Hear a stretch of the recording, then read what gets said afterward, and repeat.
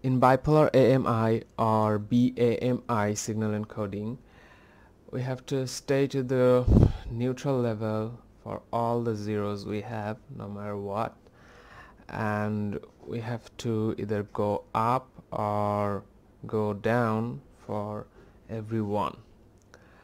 The thing is, whether we have to go up or go down depends on the previous one. So if this one went up, we have to go down for this one, and the opposite if this was down, so we have to go up for this one.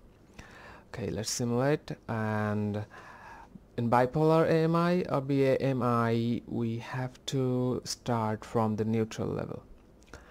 So 0 is neutral and 1 is up.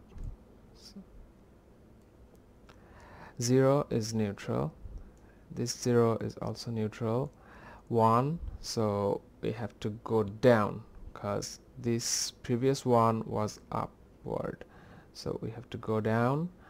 Another one, so we'll go up, the opposite of the previous one, and again opposite of the previous one. For 0 we'll have neutrals, for 1 opposite of the previous one, and same here.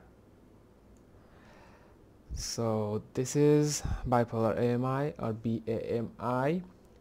Thanks for watching, guys, and subscribe for more tutorials.